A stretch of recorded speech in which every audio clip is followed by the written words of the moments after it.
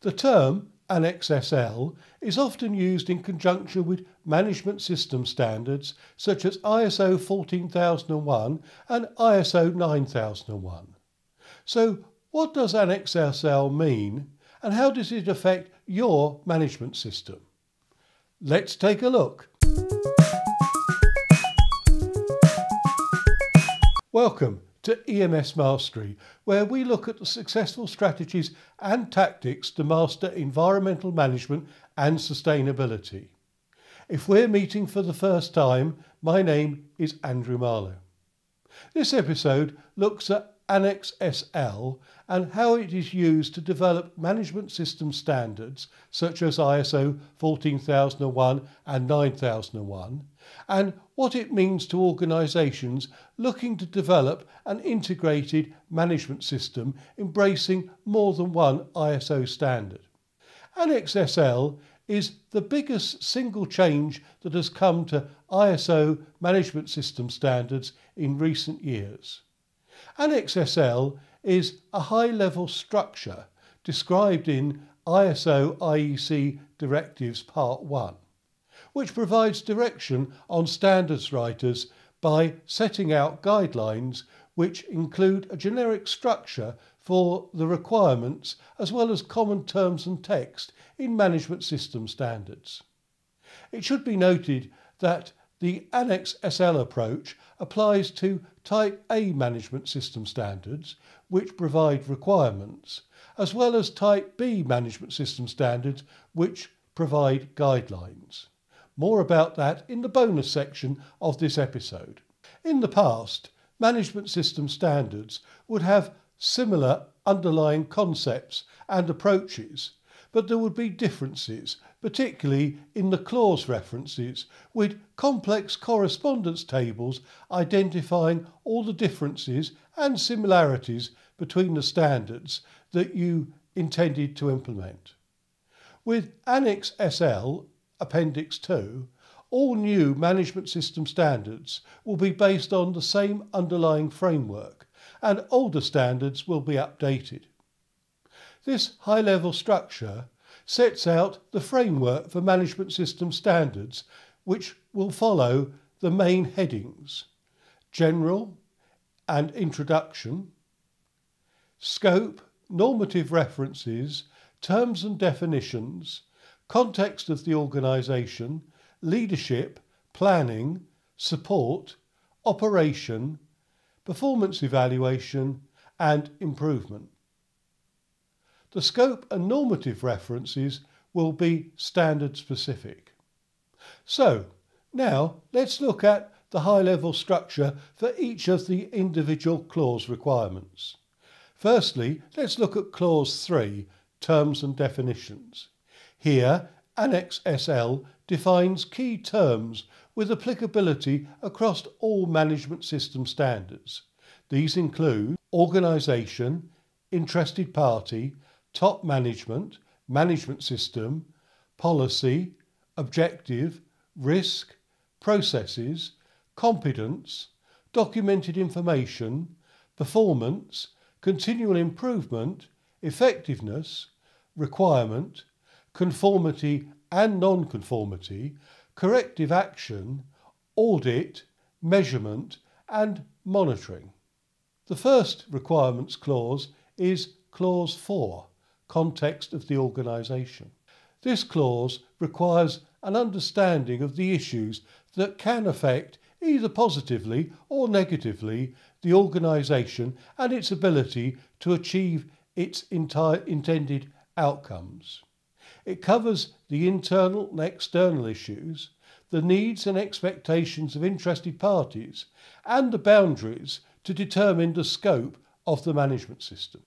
Next comes Clause 5, Leadership, to highlight the role of top management, to provide an emphasis on the accountability of top management, such as CEOs and other most senior management, and their actions to demonstrate leadership.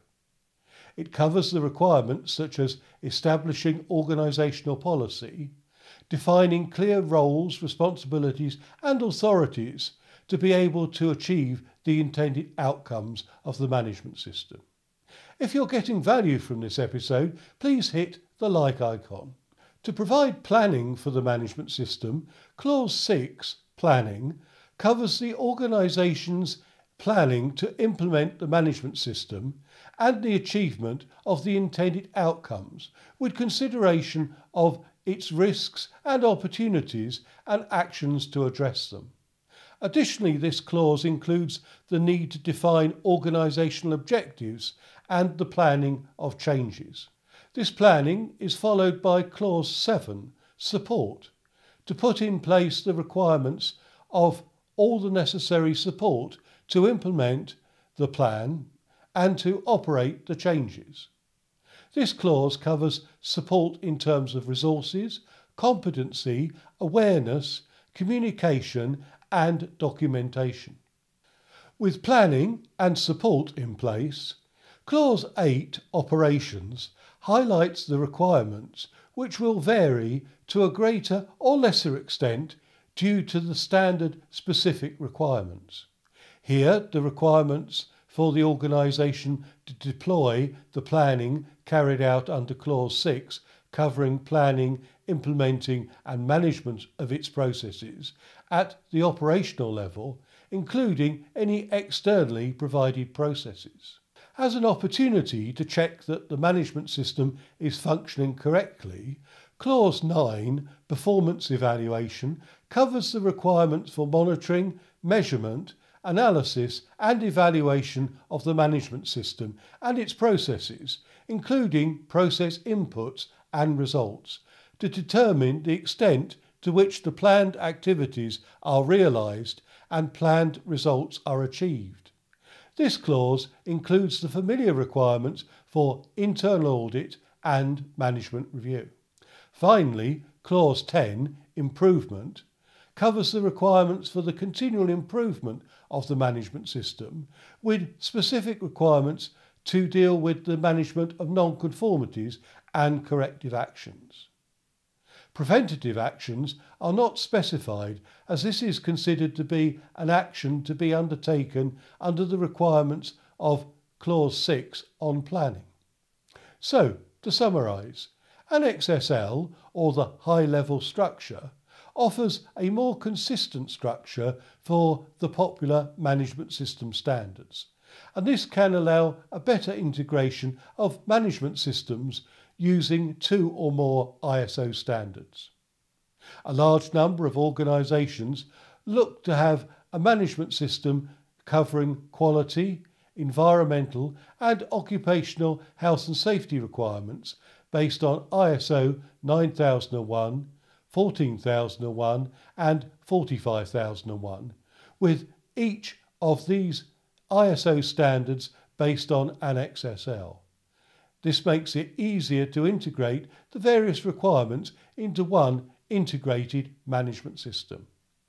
As a bonus, I've identified the key management system standards which fall under the Type A category, which provide requirements and have been developed using the Annex SL high-level structure approach. And it includes the most popular management system standards, such as ISO 9001 for quality management systems, ISO 14001 for environmental management systems, ISO 45001 for occupational health and safety management systems, ISO 50001 for energy management systems, and ISO IEC 27001 for information security management system. These popular ISO standards are joined by over 30 other management systems, such as ISO 46001 for water efficiency management systems, 37301 for compliance management systems, ISO 55001 for asset management systems, ISO 20121 for event sustainability management systems, and ISO 30401 for human resource management. Additionally, some Type B management system standards, which provide guidelines, have also been updated to the Annex SL high-level structure approach. These include ISO 14004 for management systems and ISO 9002 for quality management systems. Further information on Annex SL, the high-level structure and the management system standards mentioned in this episode are given in the description box below, including a link to the resources on the EMSmastery.com website. If this episode has helped to advance your understanding of the development of management system standards to the high-level structure given in Annex SL, please leave a comment in the box below if this video has helped you. Please subscribe to this YouTube channel to ensure that you don't miss out on other episodes on environmental management and sustainability. Until then, thank you for listening. If you enjoyed this episode, you can watch other episodes by clicking on the boxes in the top and bottom right, and to subscribe to this channel, click on the link to the left. Thank you.